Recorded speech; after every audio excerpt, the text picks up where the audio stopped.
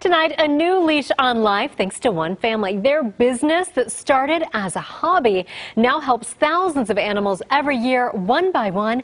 They're getting our beloved pets back on their feet.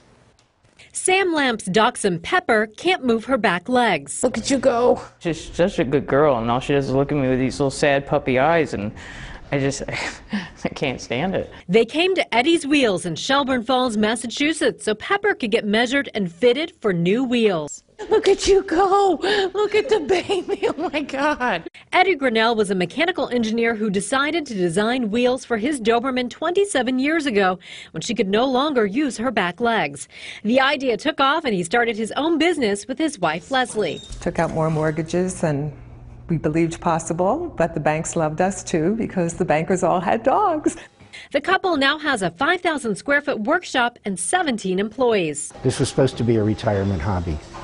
So how's that working out for you? I consider it a failure as a hobby. There are many reasons dogs lose mobility. Eddie's Wheels looks at each case and is now making almost 2,000 carts a year for animals all over the world. It's kind of gratifying to see a dog drag itself in, sad and depressed, put it in a cart, it smiles, wags its tail, and runs off. That's why the family also adopts disabled dogs like Webster, born without front legs, and Bo, paralyzed as a puppy. They're motivators for dogs like Pepper. This is amazing.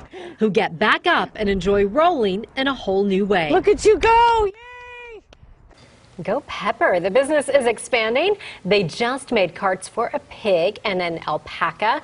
The price ranges from $400 to $1,200 depending on the size of the animals and how many wheels they need. That video, I love it, and the dogs are so excited after they get their wheels. Cute. Yeah. So cute. Video of the day. Awesome idea. Yeah.